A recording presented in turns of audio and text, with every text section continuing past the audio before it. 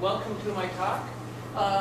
I started calling it Creativity in the Classroom, but maybe how can teachers, or can teachers even, encourage creativity in their students is what I'll be discussing. Okay. These slides and everything I talk about you can find at creativityproject.blogspot.com. Somebody else had taken creativity with a Y, so I had to fit in 3 I's.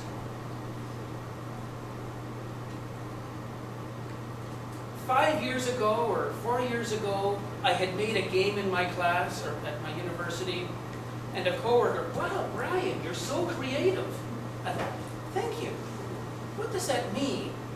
So I started a blog, started writing about this, looking into it, and what you're going to see is the last 2 or 3 years of my research. It is not formal research, it's things I've done as a hobbyist, as an enthusiast. You will see on occasion, such and such, Dean in brackets. That's me. I don't want you to pretend or imagine that it's any formal or reputable claim.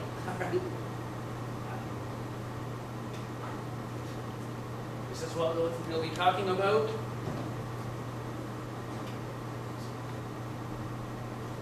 So, when I talk about creativity, I'm talking about producing something new, not reproducing. So, paint by numbers is beautiful, but it's not creativity. It's not creative. Man, my fonts are really off here. It's fun, but not easy. Really, they were lined up. It's fun, but not easy. I'll be talking a lot about Csikszentmihalyi. He talked about flow. A psychologist from Chicago talked about flow. And so he describes a lot of this. The fun feeling, hard work and fun together. So it's not necessarily easy. We can do research on this. It's not exactly magic. The ancient Greeks talked about the muses. They didn't know where creative impulses or ideas came from. They thought it was a gift from the gods, from the muses. We've learned a little since then. Maybe I'll start with that. There was a study, researchers hung 2 ropes, and they were deliberately, you couldn't reach, hold both ropes. And so they'd bring in a subject, hold both. Some of them figured it out very quickly, but if the subjects who took 10 minutes, I can't. The researcher would come up, bump one of the ropes. You can do it. I know you can. Just try again. Bump one of the ropes, and the subject, I know, and be done. How did you know to do that? I don't know. It suddenly appeared to me. So the researcher had set it up. They were the spark. By bumping the rope, making it swing, they had convinced the subject, or they had given the subject the idea of how to do this, but the subject didn't know that. The subject just, it was magic. So the research looking at someone else doing creative acts, they're able to do some research on it. Let's see. Again, Csikszentmihalyi, you pronounce that if you can do that. Csikszentmihalyi. He's written a lot about genius, and so these big creative acts, Darwin's theory of evolution, various artists, that's one thing. So it takes a long time to learn, to go through as a apprentice, journeyman, master. So they need great discipline. That's one of the biggest things he describes, that you need to be driven by yourself. And we'll talk about that in a bit. I will more be looking at the little c creativity, the things you do in class, things that are novel or new for you, but maybe not for the world. I'm not that big a thinker. So here are some of the myths, possibly myths. Drugs and alcohol strengthen creativity? In fact, yes. I guess if we had a creativity chart, 1 or 2 drinks, yes, more, down. But it would help you I haven't done it myself, but maybe offering your students one beer might help. University students. So some alcohol is shown to increase creativity. People argue about whether having structure or not increases creativity. I think giving a lot of structure, giving restrictions, does improve. And we'll see that soon. Fear, deadlines, money. Once you pay a person enough money to survive, more money does not make them more creative. Studies they've done, if you do this fast, I'll give you $50. They're on average slower than the people who aren't offered money. The big joke here, when you hear a creative accountant or creative accountancy, that normally sounds bad. You don't want your accountants to be too creative, I guess, in their taxes. But yes, most activities we can use creativity in some form. I'll be showing you my artwork to be discussing this.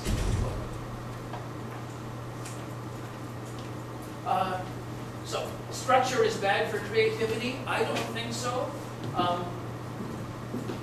I love this middle panel here. What he's showing, this would fit into Twitter. This is less than 140 characters. Writers working under tight restrictions produce novel material, like, for example, epigrams employing backwards alphabetization. That's beautifully written. It is backwardsly alphabetized. Fits into 140. Having that restriction of 140 characters can encourage creativity. And another example might be haiku. The Japanese teachers are here. Haiku? Haiku. Thank you. Haiku. That does focus your creativity, show you how to work, where to use it. The opposite example, I don't agree with this, but this is one I found online as the counter-example. The unhelpful teacher promotes creativity, but if you don't fail my directions, you fail. I think this is the wrong model. I think some structure is good. If you can give your students guidelines, that's the way to focus them to do better work. I play with Lego, and I have a son. Maybe that's right. And so you can't put the Legos sideways. You must put them in a stacking. And I think that improves your creativity, your options with it. Reduced options, more creativity. Again, here's a blank paper. Write an essay. Write an essay on these subjects using this vocabulary. Oh, this is something you can do, and those restrictions allow you to see what you can do there. You don't have to read this. I'd rather you didn't. I don't see the dates. This cartoonist, I think this is 2008, 10, 11, 2012. He has used the same picture for 5 years with different dialogues. And not everyone is great, but it's just, he's restricted himself to these characters, and he's not a strong artist. And yet he's doing quite well with these cartoons. Again, 5 years at it. So you don't need to be an artist to be creative. I don't know if I'll go fast in this next one. Finding danger in the off-season in Pamplona. Normally running with the bows, in the off-season, run with scissors. Thank you. I love this picture by Picasso. He, of course, is a master, but I think this is a relatively simple picture. So, with or without great skill, you don't need a great complexity to show creativity. Now, I would call myself a creativist, and yet there are times you don't want creativity in the class. This one, let's see.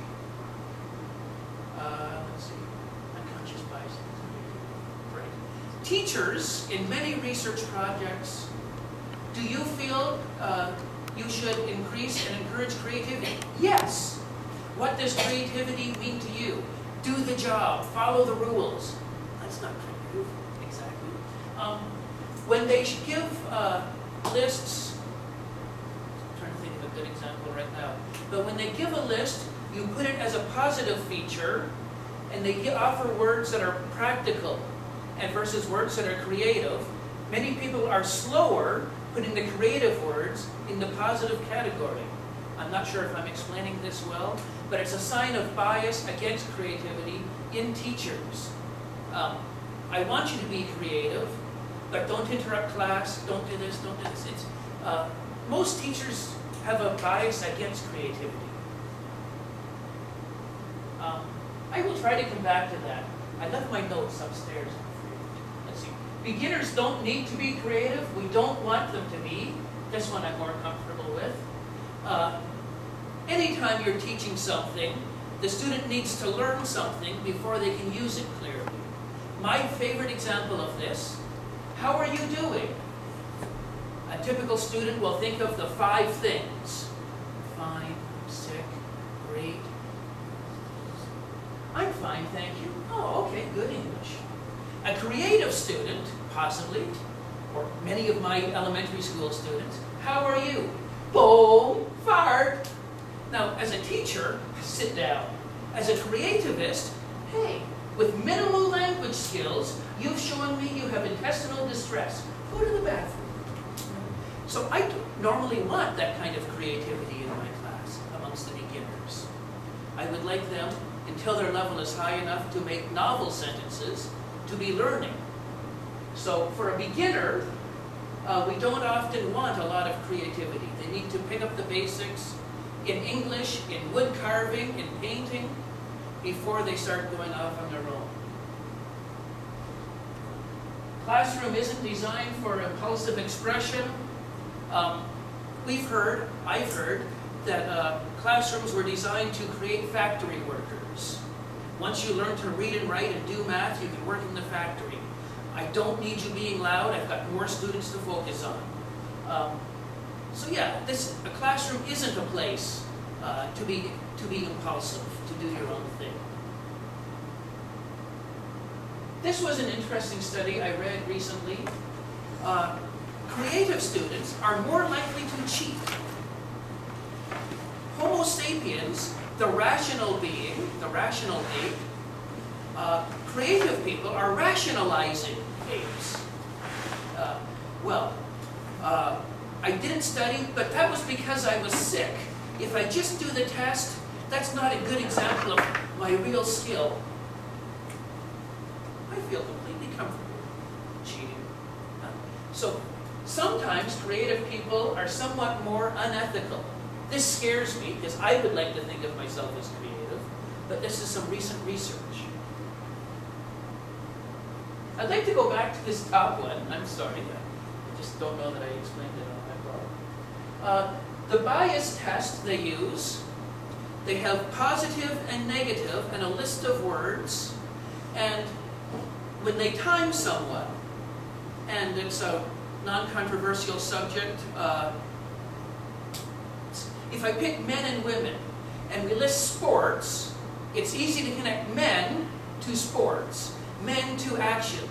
And even the most feminist person will be slower connecting women to sports, women to activities.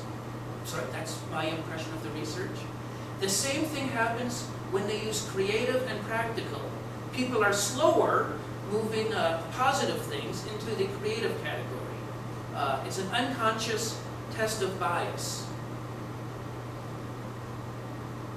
If you want a further explanation, creativity.blogspot.com.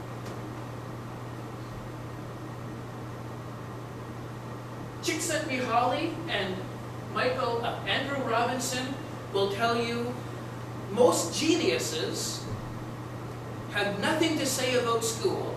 They never, I did this because of what my teachers taught me. The best thing they would say, don't hinder your students' creativity. Others, De Bono and Michalko, offer out several exercises that they say will increase your creativity.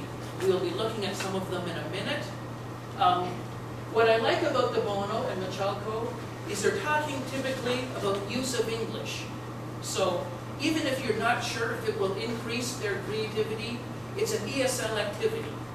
So at least we're using English possibly in content. Ken Robinson from his TED Talk discusses encouraging it. When we want to encourage creativity, good job, you're very smart. He's not going to work hard again. You might have just existed. So it's common, oh, I'm smart. I shouldn't have to work hard to do stuff. I've been taught, you've probably been taught, you've shown a lot of hard work. I can tell you took a lot of time doing this. This took a lot of effort. These are the compliments to increase production. I've already discussed offering money often does not increase creative thinking. Let's see. So I have done this a very little, assigning some amount of my semester time to personal projects. Daniel Pink, in his book Drive, I mentioned that because it's the title of this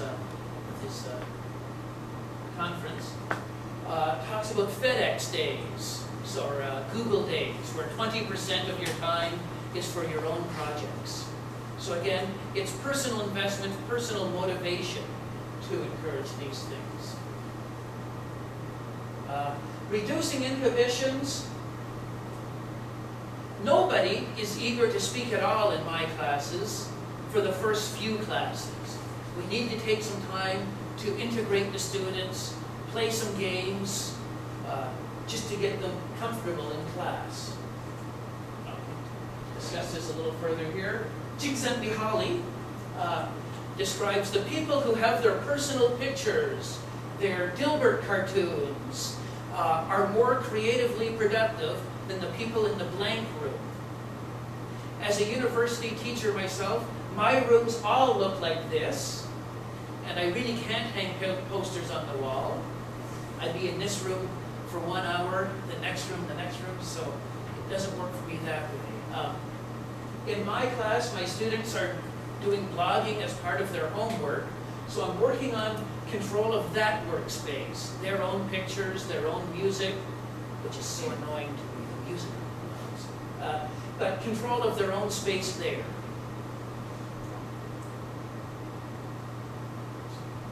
I'd like to discuss controlled distraction. Yes, so when I talked about the prizes and money, focusing people's concentration, this again is factory thinking. If I want to, the Charlie Chaplin film, tighten the widgets, tighten the widgets, tighten the widgets, tighten the widgets. More money will help me do more widgets. For creative thinking, we don't want that much focus. John Cleese described, I don't know how people get creative ideas, but not from their cell phones. He seemed a little cranky old man at that time. But he describes, every time his phone rings, he loses 20 minutes. Yes, okay. So what was I doing? Okay, now I can restart. So too big a distraction, you lose too much time. No distractions, you're not getting the outside ideas. Controlled distraction, which is my term, but is what De Bono and Michalko are very serious about. De Bono has a long list of random words. You roll dice to pick some to create enough distraction. Let's see. He has a list of random words which would be excellent for us, I think. My suggestion on this subject is use your students' textbook, either the index or vocabulary lists, to randomly, as you like, pick a handful of words that they can use. I'll give you one example here. Oh, I'll give you several examples, but I'm going to start with central word.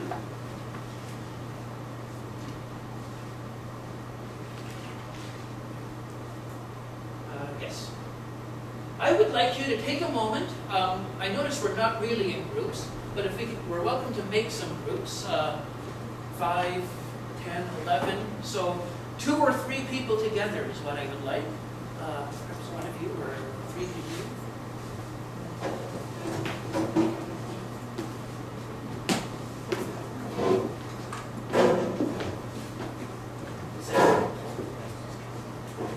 So here we have 5 words.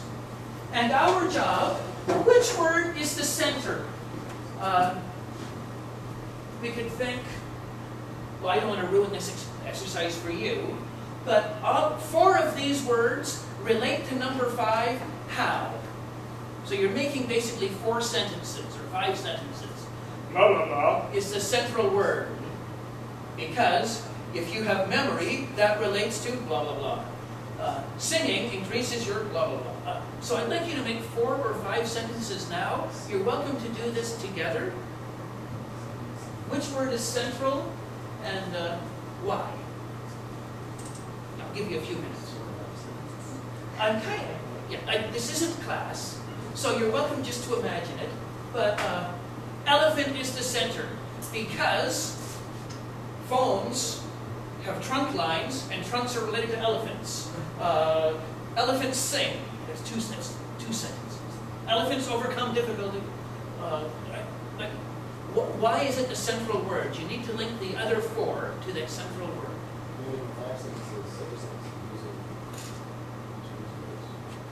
Right. One word, elephant, is the central word. And then, why is memory related to elephant? Why is phone related to elephant? Why is overcome related to elephant? Why is sing related to elephant? Why is elephant the center?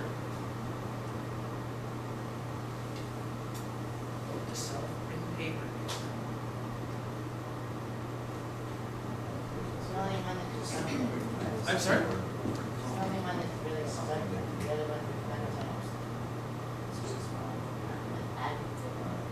Okay, I've tried. Phone could be a noun or an adjective or a verb. Overcome, I think, is a verb. So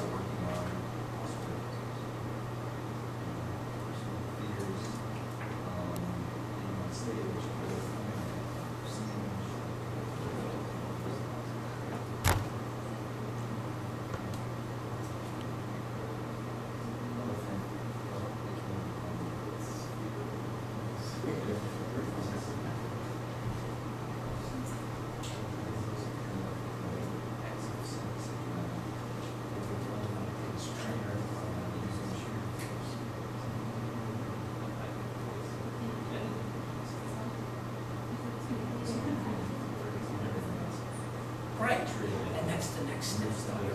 So I'd like you to pick one now and connect the other 4. The next slide is maybe another word. Right. Any, you can start with, the goal is to start with any word. Yes, any of those 5.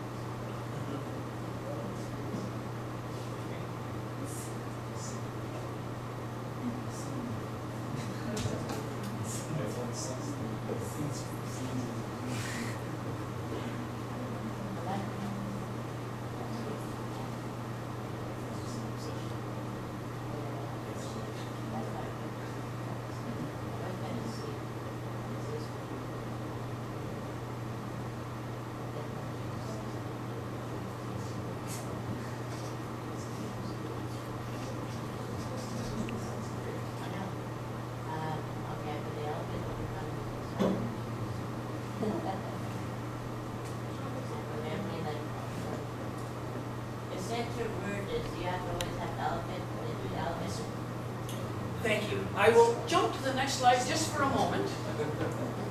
Do this again with a different central word using the same. If you want elephant to be the central word, yes. The trick of this exercise is to use any of these 5 words as the central word. So you can start the first one with elephant just because I did, or any of these 5. That's the challenge here. And how many sentences do you have? Again, this is not English class, but yeah, you need, I would like something like, elephant is the central word. There's the first sentence, and then memory relates to elephant because, number 2, phones relate to elephants because, I'm figuring 5 sentences, but I'm not set on 5 sentences. What central word did you choose? All different. What did you choose? Okay. Memory. Phone. Oh, I'm glad. All right. Give me 2. How do 2 of them fit into elephant?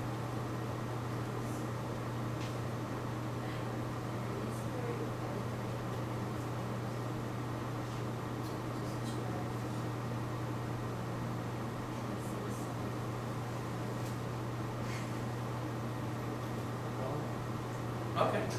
All right. Yes, we have a mixture. Memory? Why was memory? Give me one of the words connecting to memory.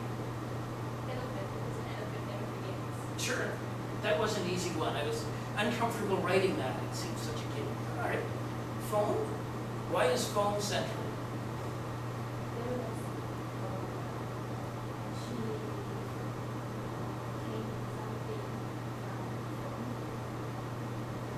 something Technophobia? All right. Gentlemen, what did you choose? Memory. All right. Give me one central word, or how one word connects to memory. My phone memory sticks. Well, you've got connected. Wow, all one sentence. All right. I'm not sure if I really picture that, but all right. Ladies in the back, what did you choose together? How about the elephant has a long something way at the same time?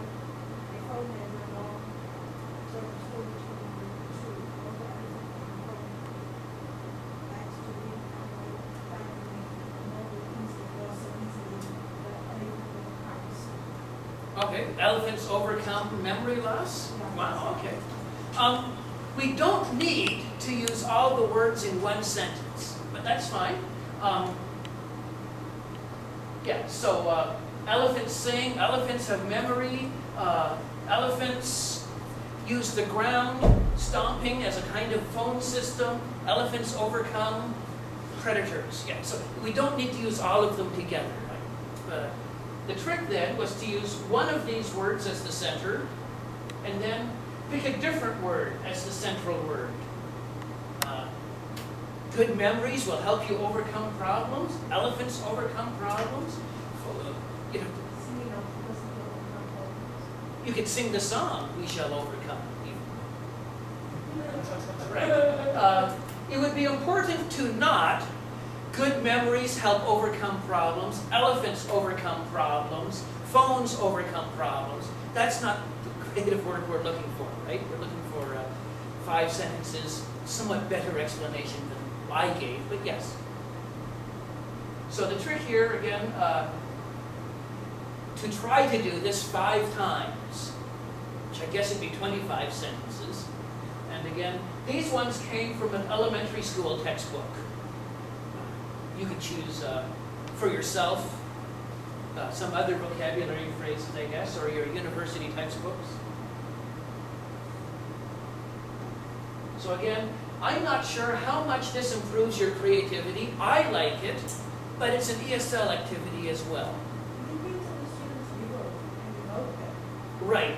Again, If they this don't have any vocab and don't even know these words, how do you form sentences? You're right. This came from an elementary school ESL textbook. So these were words the students were supposed to know. The students or the textbook I picked the students didn't do a lot of writing. So I don't know that those students could handle this one. You're completely right.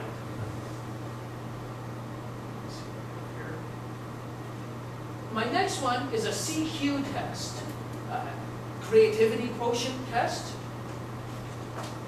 Now, an IQ test is thought to measure intelligence, and yet it's measuring something, but not precisely intelligence. If we look at university professors' IQs, we'll get something like this. We don't necessarily get Harvard University professors here, Dongsha University professors here, and there's more variation than that.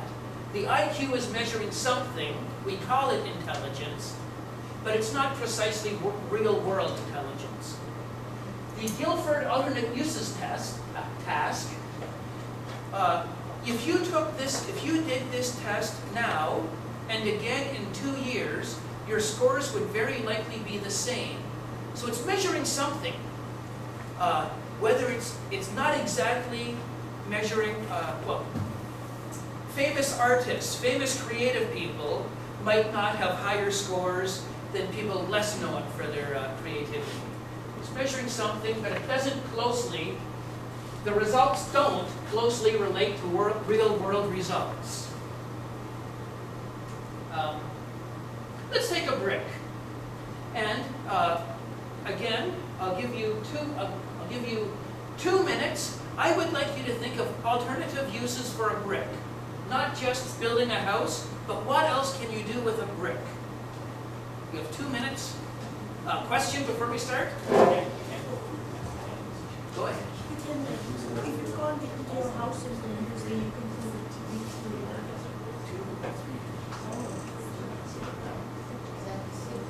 It's just there. It's just like a little. It's like if you think of me, so your house and use it.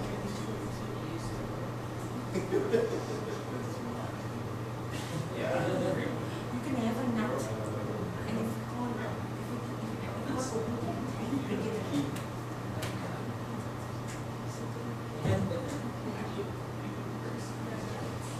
You can make a brick, and you can make find a place. My father once, he made sausage on the brick. Heat up the stove, you can heat the brick up, and make food on the brick. So where's the fire? You can make it like a fire. Or you can heat it up. And sausage on the brick.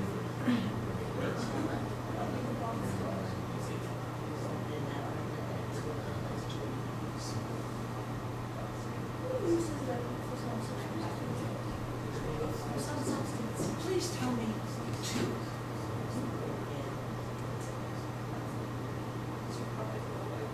Okay. Okay, what else can you do? No. All right.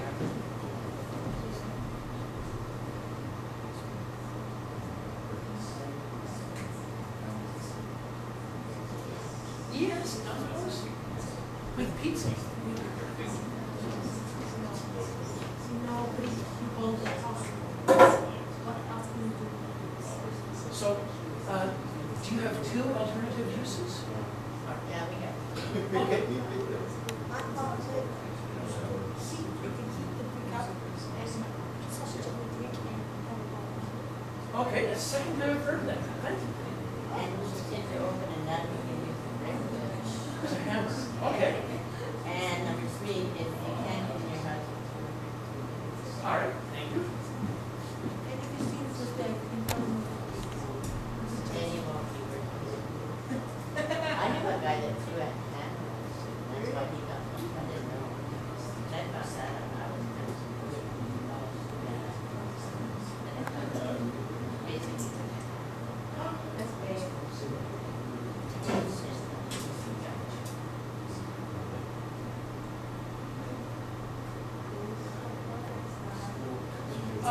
What was that middle one? Other than that, you Nuts.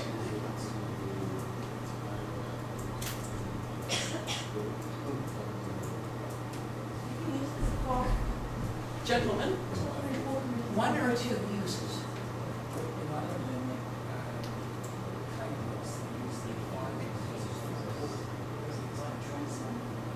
Yeah. For wood?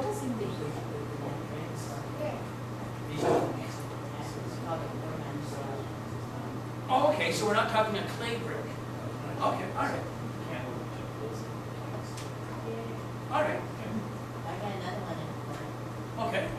Okay, you can use the brick to make what they call four-man shelves. Bricks rolled up with too much. And I've done that, but I like that picture, thank you.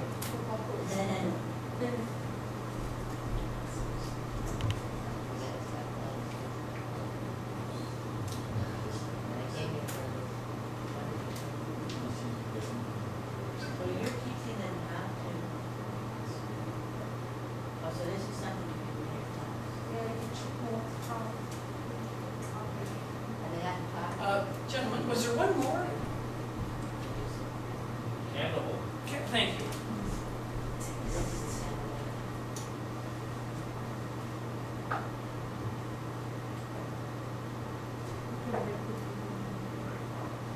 So, one part of this test is quantity, the brainstorming idea.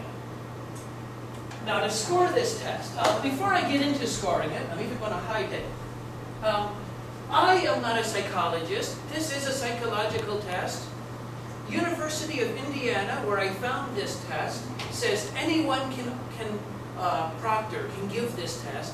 Still, I would feel uncomfortable making a psychological note about you with my background as a 3-year biology degree. So, yeah, so we're going to look at how to score this, and people do score this test and use the results, use the measurements for things. I'm uncomfortable doing that, but you could make it a little bit of a game in class.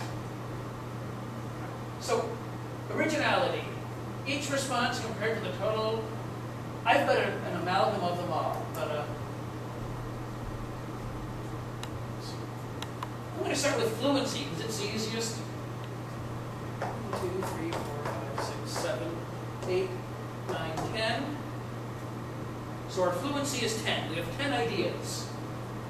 Originality, I noticed 2 people, possibly more, talked about exercise, even before I started writing. 2 people. So this one is not an original idea. Doorstop, I heard from at least one group. Yeah, I have to be careful about my own, it's not original, but maybe. I have never heard cooking tool before, but 2 of you did. I have heard brick through the window as a weapon, but emergency entrance to your house, that's an original idea from all the ones I have heard. I have never heard replace wood, but a vegetable brick would do that. I've never heard candle holder either. And that was only one person out of this group. So we could, 1, 2, 3. Flexibility, different categories. Let's see. This might be one category, breaking things.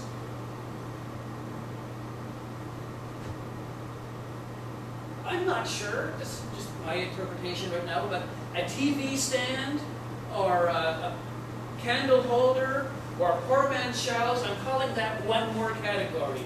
Replace wood would be number 3. Cooking tool is 4, 5, 6. 6 categories? All right. Elaboration.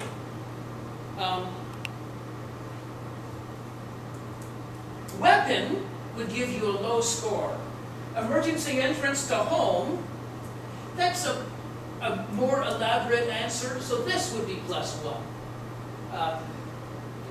The picture and the phrase, poor man's shelves, that's a little more elaborate than just shelving. That would be +1. So we would get a score here of 20 using this test.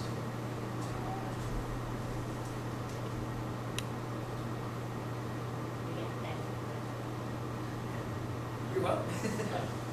I have nothing for you, I'm afraid. Now, I have to hurry. Dr. Helgeson. Oh, I'm just going to catch the last part of yours, sorry. You're welcome.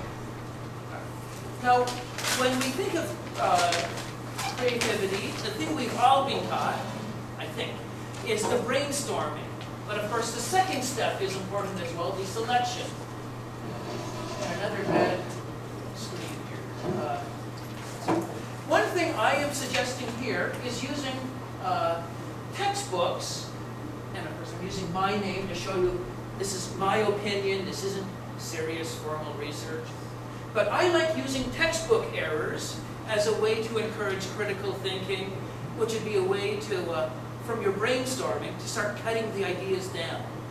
Brainstorm for quantity, critical thinking for the quality. This was in my textbook at my university, which I should have told you the name.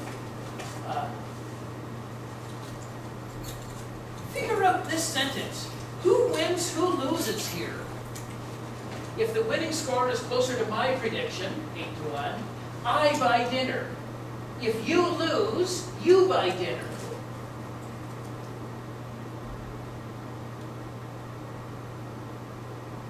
I'm going to save you some time, because I'm sure. This is what I think some crazy bad writing. Yeah.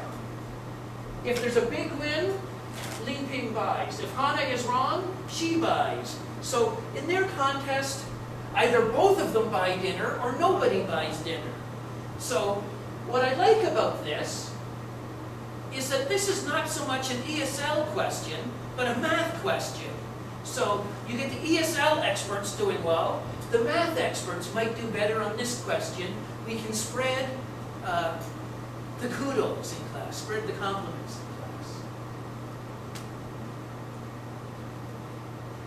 class. I'll go by quickly. I just can't imagine that someone at Hard Rock Cafe would eat lunch at 12:30. I figure that'd be a busy time. Lateral thinking, skip that. Now I like these lateral thinking exercises. Again, it's an ESL exercise.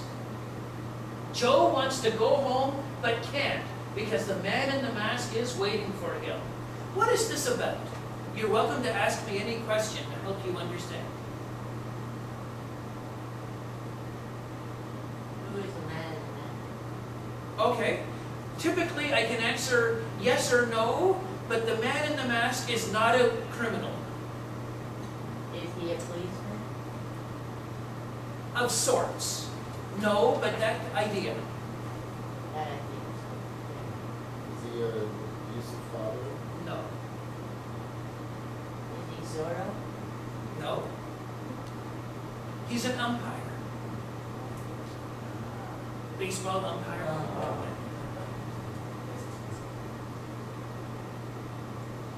And why is he waiting? Okay. He's on third base.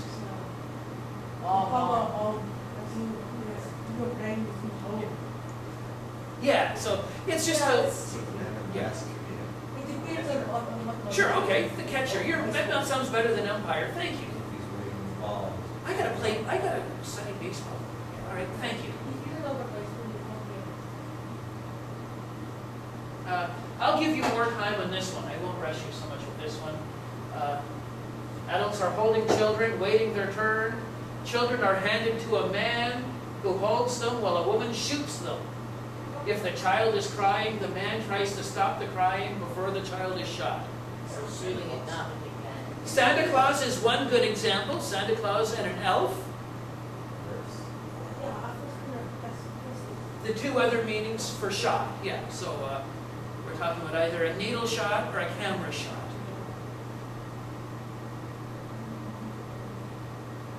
A man marries 20 women, but isn't charged with polygamy. Is he a preacher? The priest. All right. Again, this is all on my blog, but there is the link if you want it. There's many more. He gave us This is something I like for the students as a creativity prompt. Yahoo does, it's their way of more page views. Star's forbidden question to Obama. He couldn't resist. I wonder what it was. Start writing down your ideas. If you are ready now, I'll take it.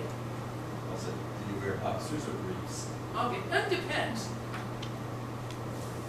That's the joke, though, right? The old guy, it depends. That depends. Yeah. Wow. If you're curious, aliens.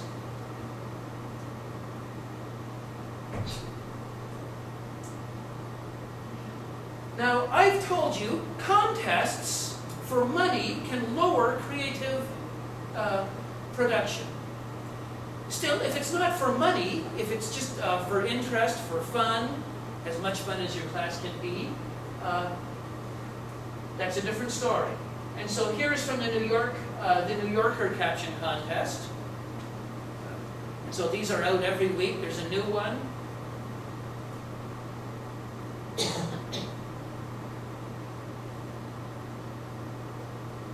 Sorry, Mark? Not quick? No, I can see it. I'm trying to think of something clever for. No, it's just Yeah. no glasses. Ah.